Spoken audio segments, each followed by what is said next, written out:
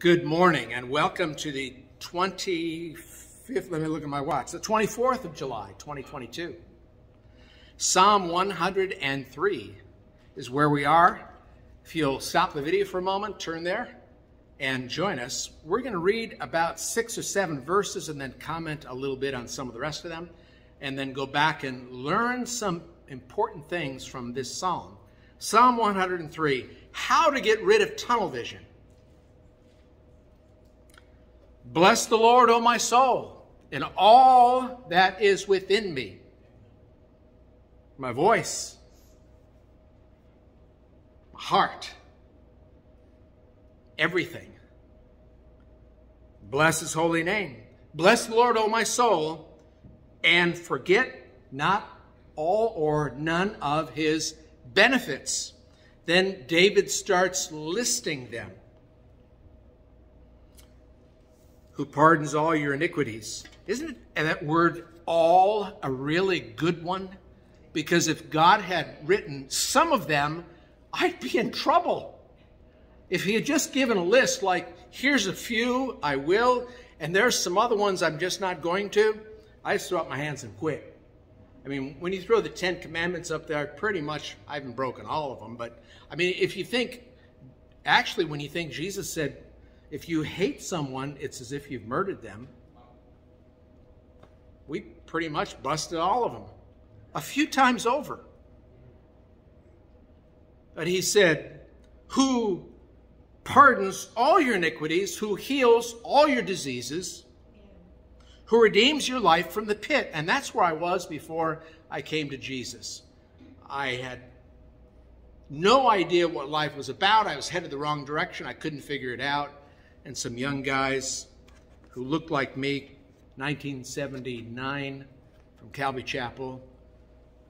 I had a bit of an afro and lived near the beach, Costa Mesa. Great, great guys. Welcomed me. I wouldn't have been able to go to another church.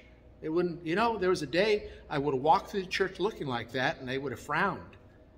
But I'm glad Jesus loved me as I was.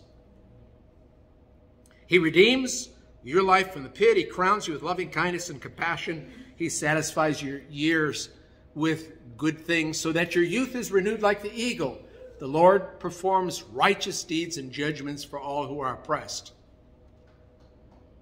The Lord is compassionate and gracious, slow to anger, and abounding in loving kindness.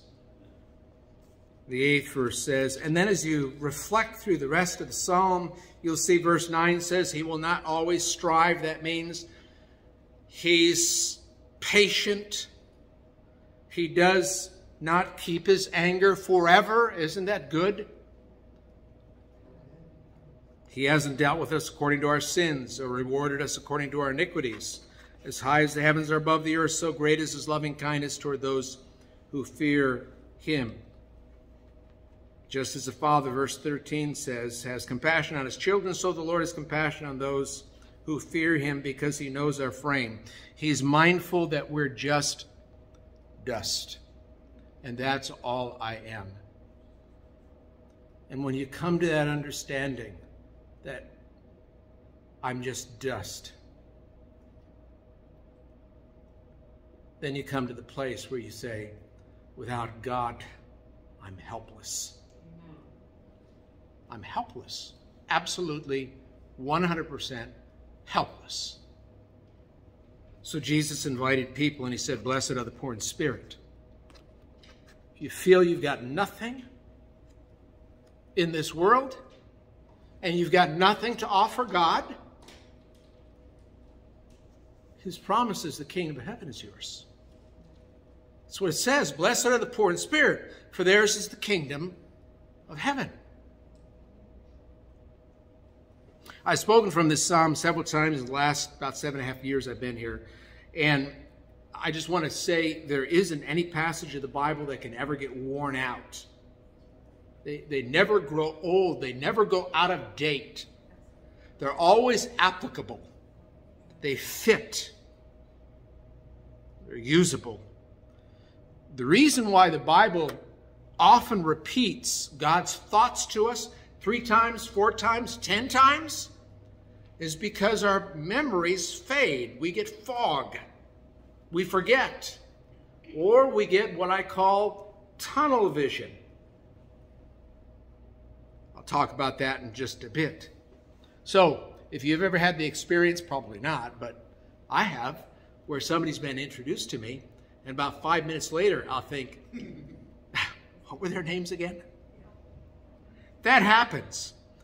We forget where we put our keys. Now, what they've got now are these little, Apple's developed them, it's a little item you can put on your keychain and figure out where it is. So you go on your phone and you find out where you left your keys. Or you go on your computer and find out where you left your phone. The problem is, if you don't know where your glasses are, so that you can get on the computer and log in properly, you got to find your glasses.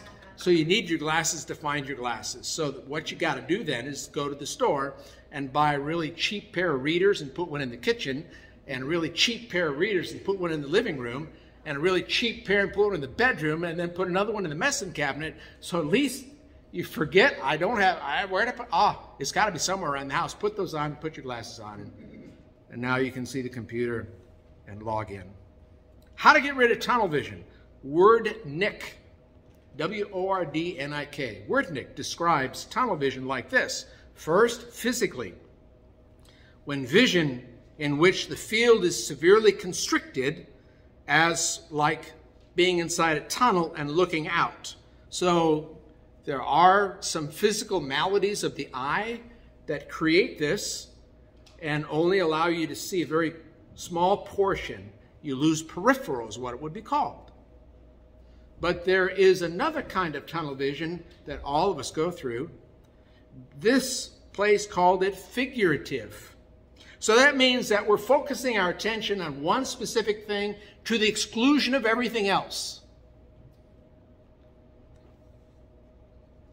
So let me use an up-to-date illustration from a modern singer, pretty much, and then I'll go back a generation for those of us who lived in a different era. This is from a young guy who was part of NSYNC at one time. His name is Justin Timberlake. He wrote a song and he entitled it Tunnel Vision. It's his love song. Here's how it goes. I'm not going to sing it. I'll just read the words. A crowded room anywhere, a million people all around, all I see is you.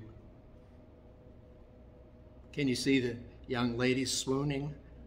Yes. Justin sings. And everything just disappears, disappears, disappears. Yeah, a million people in a crowded room, but my camera lens only has been set to zoom. Now you know that's got to be a modern song.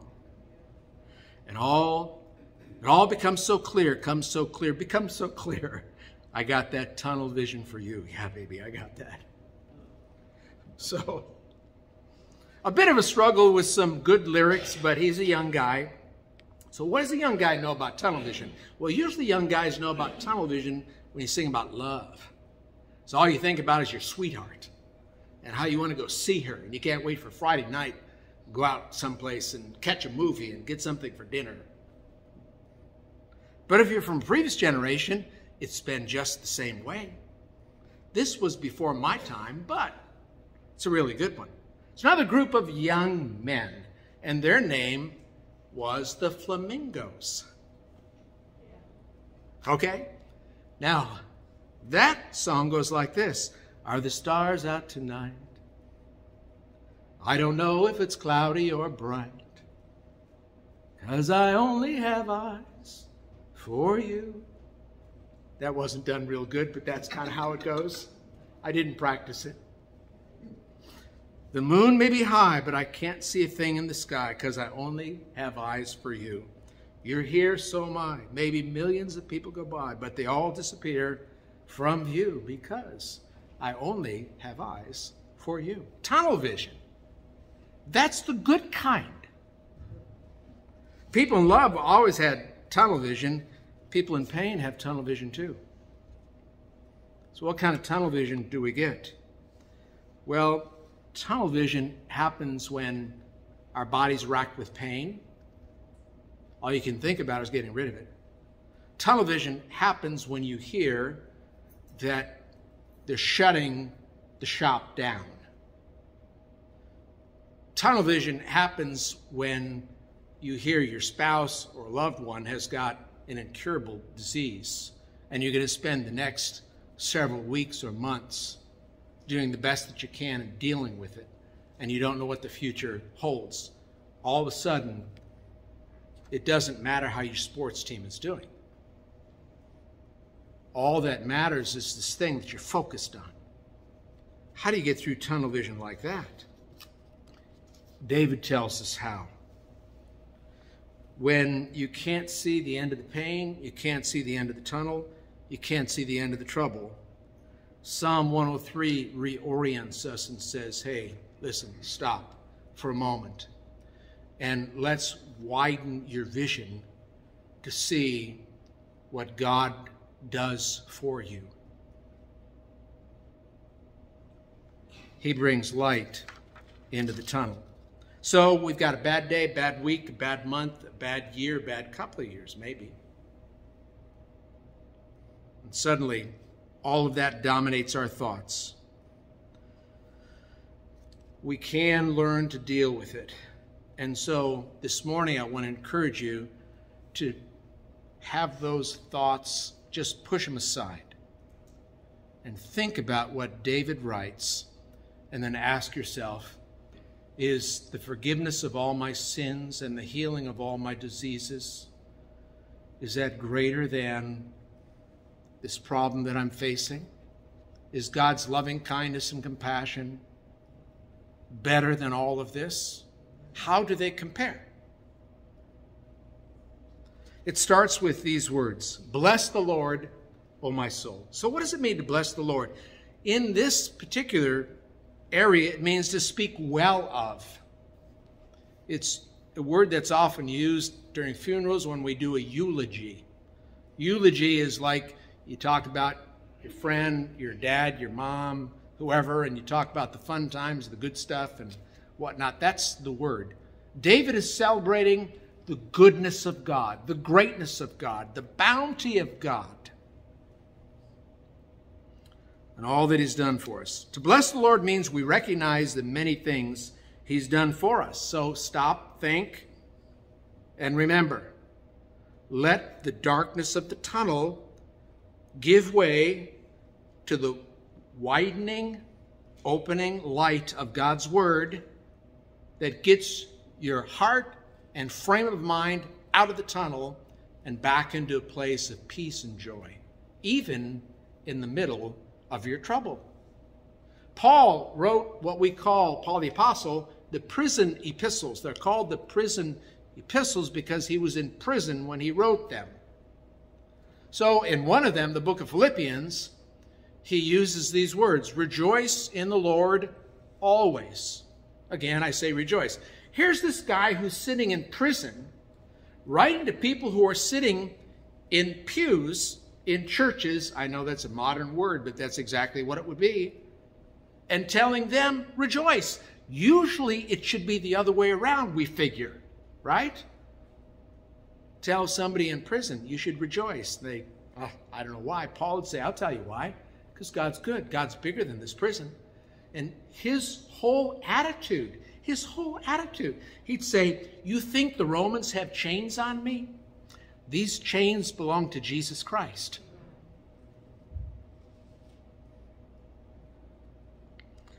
Bless the Lord, O my soul, who pardons all your iniquities, who heals all your diseases. He redeems your life from the pit. He crowns you with loving kindness and compassion. Crowns us with that.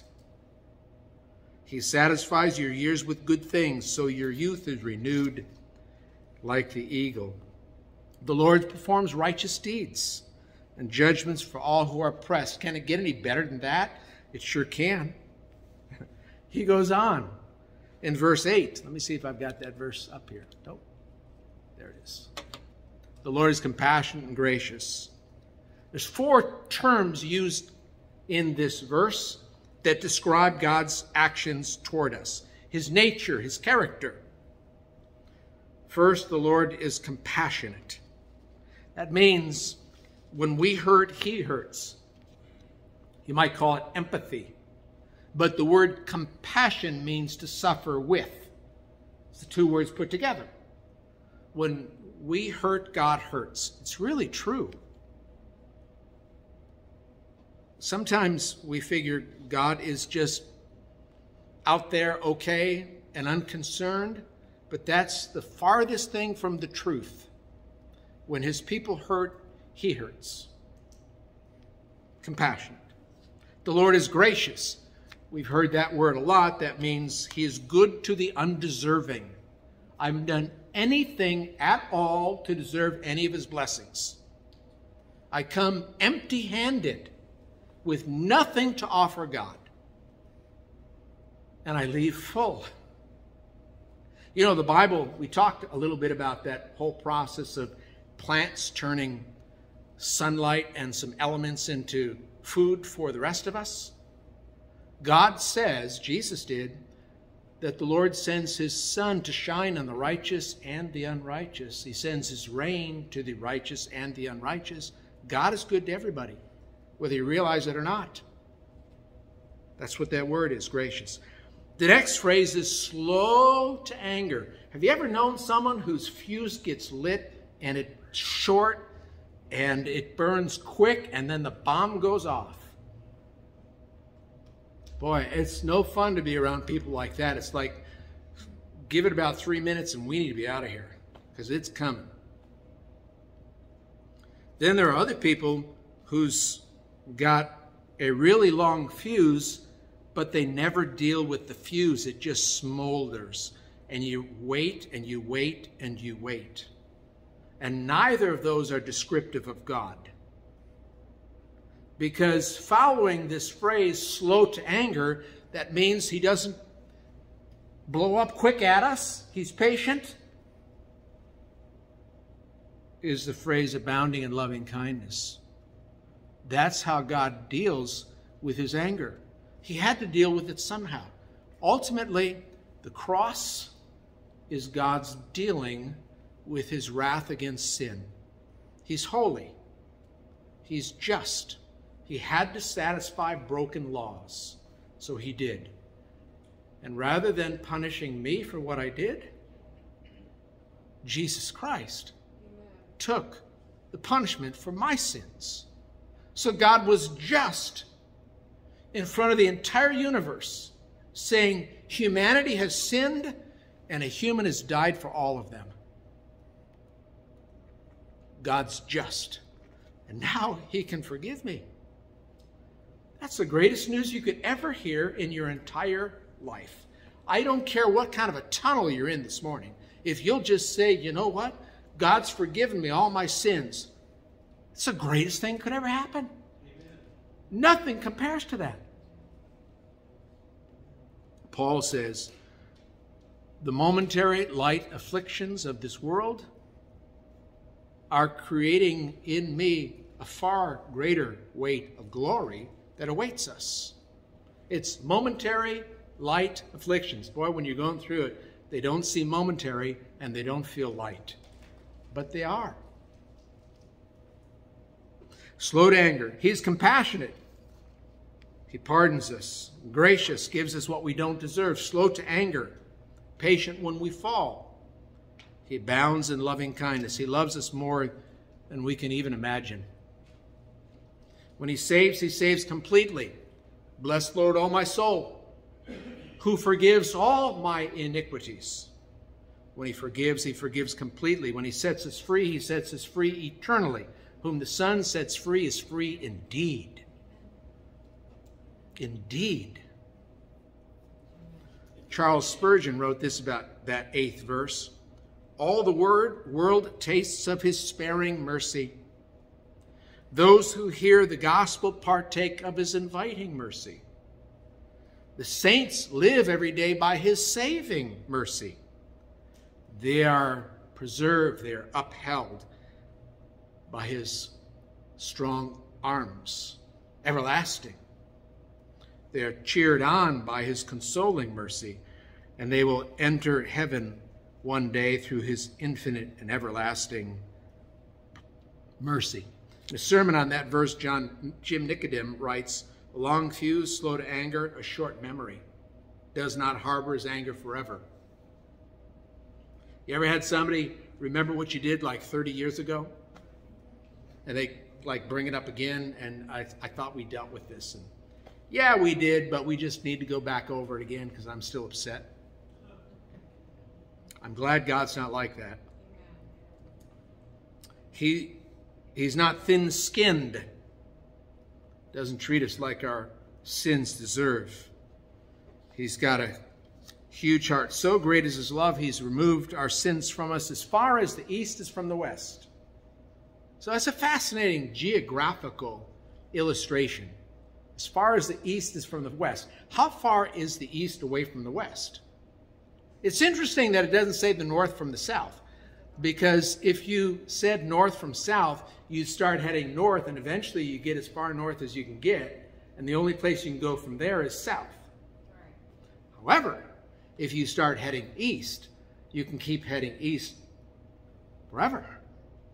Just east, east, east, east, east, east. Or west. Same difference. Pamela Palmer wrote a short devotion my wife sent to me. She really enjoyed it. And I wrote down several of these. Gifts and blessings from God. If you happen to bring a bulletin in with you this morning, there is a spot on the back which you can put some notes if you're curious about the verses that these are taken from.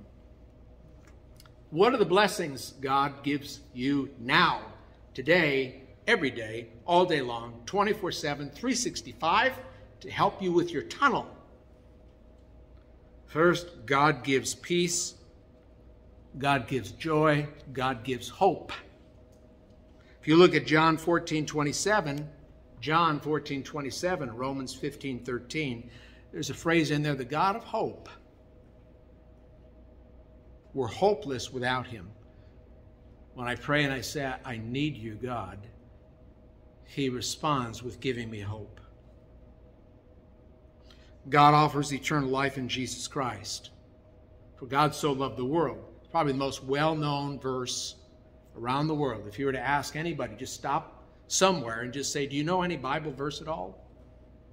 Most folks would say, yeah, I think there's one that says something about God so loved the world, and that's the one.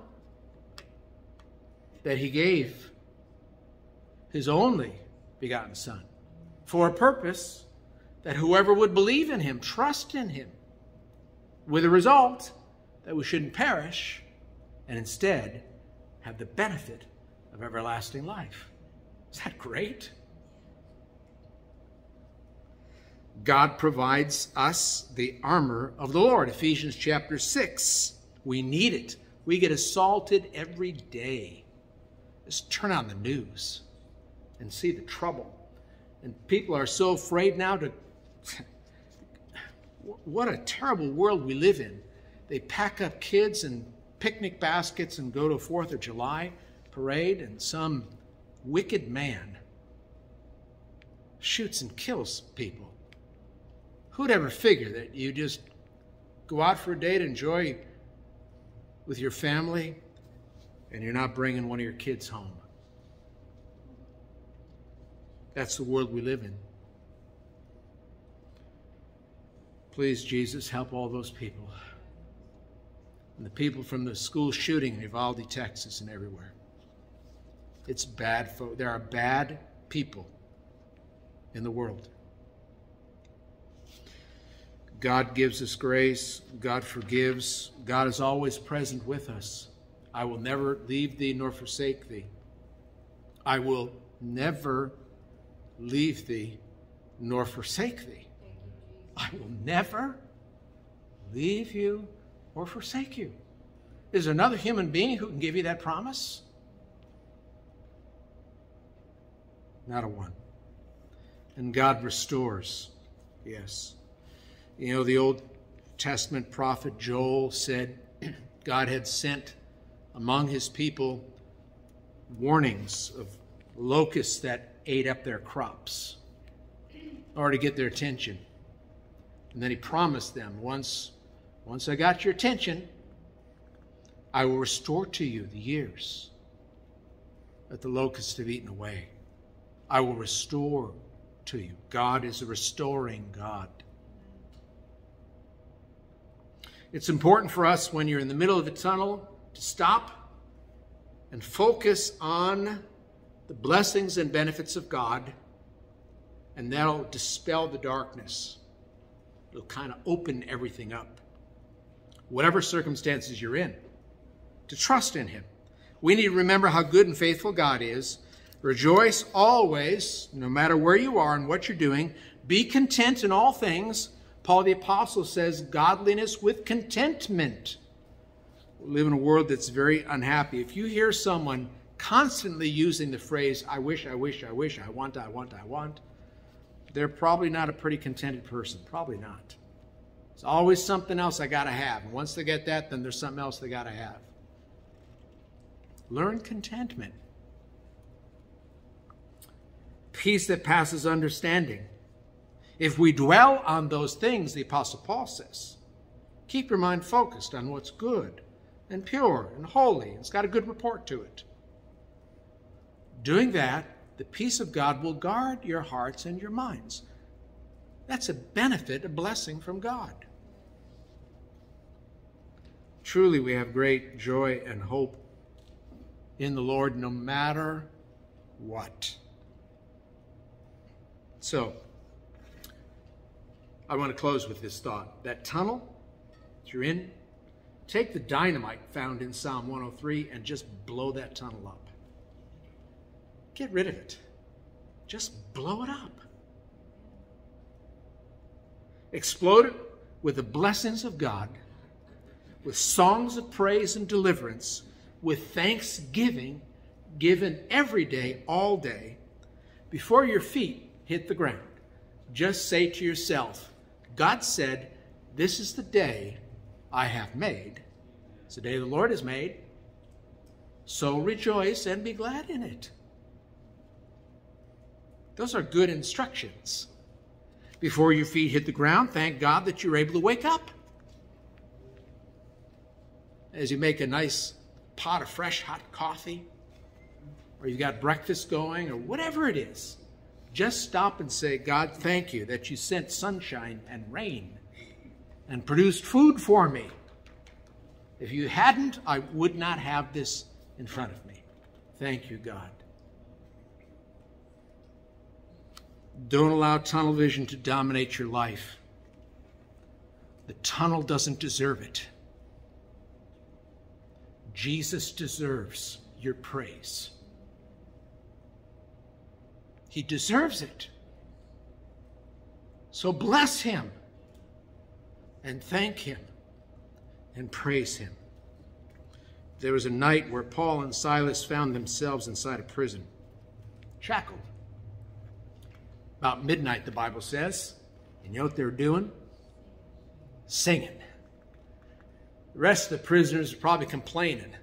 Not Paul and Silas. They were singing praises to God. Praises that they were worthy to be counted among those who could suffer for the sake of the gospel. Yes, that's why he was in there. You know, Paul, as he made his way into the town, he always checked out where the synagogue was.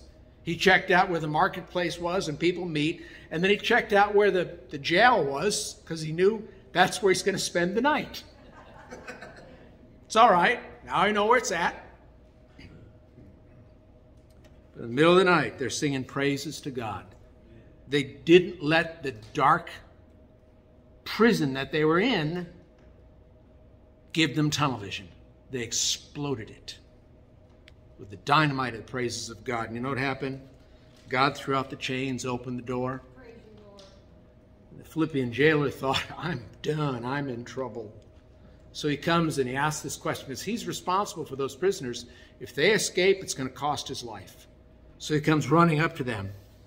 And Paul says, we're all here. We're not going anywhere. And so that so impressed that jailer.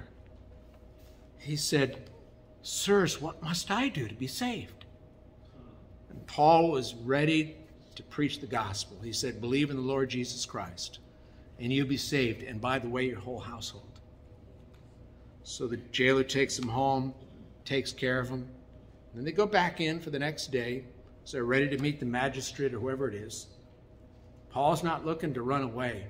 He was looking for an opportunity to witness, no matter where he was. Let the blessings of God decimate the tunnel that you're in, and spend time in praise and gratitude. What a difference it'll make in your life. Let's pray. Heavenly Father, we thank you that you are the one who rid us of tunnel vision and instead open our eyes to fully see the great things that you've done for us. Help us live the truths of Psalm 103. When we struggle, Lord, remind us. We ask this all in Christ's name. Amen.